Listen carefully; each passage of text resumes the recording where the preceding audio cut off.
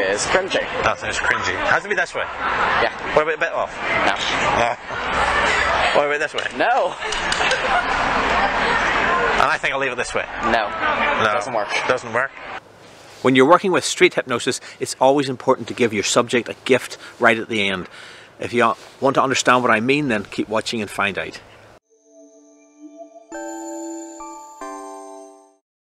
Hi there, it's Tran here for Feel Good Hypnosis, and this week we're finishing off with a skit and then bringing the guy that's in hypnosis out of hypnosis, and I'm going to talk about the importance of giving a gift that's an important part of doing street hypnosis, because hypnosis is more than just about fun, and it's important to thank the person that you've been working with in some way. So in this video, the first or the final skit that I'm doing with this chap is giving him a bit of OCD about my hat orientation.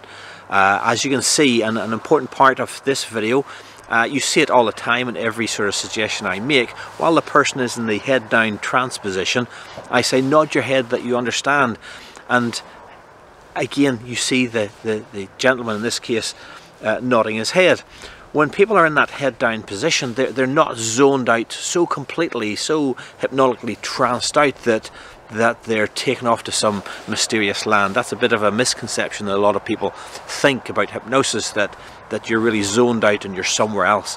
You're still there, you're still listening, and you can still respond, you can still nod your head that you've heard the suggestion and understand that suggestion. And it's important to get that feedback whenever you give a suggestion. Just ask the subject, nod your head that you understand, and that allows you to calibrate his understanding of your suggestion. So we do that little skit. It's a lovely little skit. You've seen it before in several videos, and I love, doing that. And I really play with it, and you see me giggling away. Again, it's a nice skit to do to get feedback from the audience and interaction with him. It's a very visual one. Me moving my hat and him sort of grabbing it, moving it back, and you can feel the tension of, no, it has to be this way. No, it has to be this way. And I love that interaction when I'm doing a skit. It's a really lovely one, and he was a very energetic person to be, working with. So after we're finished with that skit, it's a quite nice, beautiful little short skit, but a very interactive skit, as I say. After we're finished with that, I then decide, well, I've done 2 or 3 skits. I'll put links to the other skits I've done with this chap in the card section above. But I decide, well, let's bring him out of hypnosis. We've had our time with him, and other people are standing behind camera, waiting to be hypnotized as well. Again, an important tip there, it'd be fun to, I can work for 1 hour with an individual subject, but you want to keep your interactions with any one person when you're doing a bit of street hypnosis in a crowd environment to maybe 10-15 minutes at most. So I make the decision to bring him out, and I say in a minute I'm going to count from 1 to 5. But during that time, you see me say, in a moment you're going to wake up, you're going to feel fantastic, you're going to be really enthusiastic, you're going to feel full of energy, full of life, and focused on the things you're going to do moving forward. You'll hear that script as it is in the video, and this is the gift. This is the little extra suggestion right after I've removed all other suggestions. This is the little suggestion that really sinks in and stays with him after the hypnosis is finished. A bit like when I'm working in therapy, the suggestions don't only stick during the session.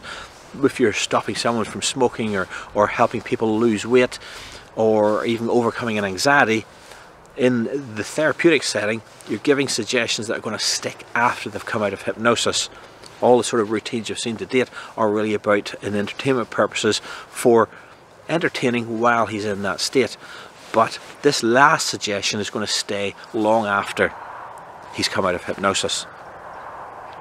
And you see the results of that. When I say 1, 2, 3, wide awake, and he comes out of hypnosis, I say, how do you feel? I feel fantastic.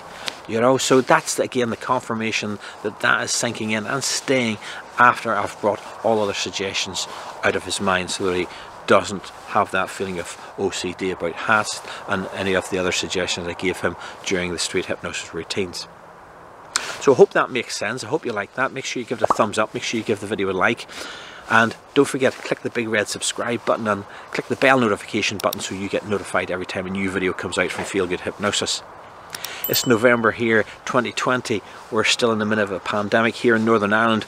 We're in the middle of a lockdown. We're just starting out in another 2-week lockdown. So it is important just to remember to stay safe and keep those 2 meter apart rules and look after yourself and look after others in the process. If you have any comments about this video, please leave them in the comments section below. I really want to hear your comments, your feedback on this video and any of the other videos. Please do leave comments. It's important that I understand what you want to see next, what you think of this video, and I'm really looking forward to your feedback, so leave it in the comments section below. Apart from that, well, let's check out the Street Hypnosis and enjoy.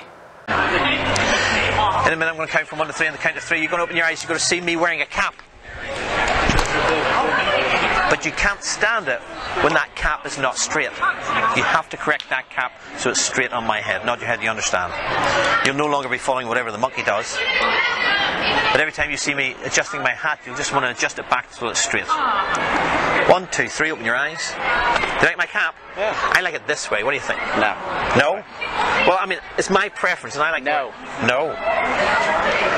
But what about this way? Do you think this is way better? No, this way. Has to be that way? Yeah. What about the real cool dudes who wear it that way? No? No, that's cringy. No. There you go. Are you sure it's not better this way? No. What about that? No. And I could just do this way. No, because that way is cringy. That is cringy. Has to be this way? Yeah. What about a bit off? No. No. What about this way? No. And I think I'll leave it this way. No. No. Doesn't work. Doesn't work?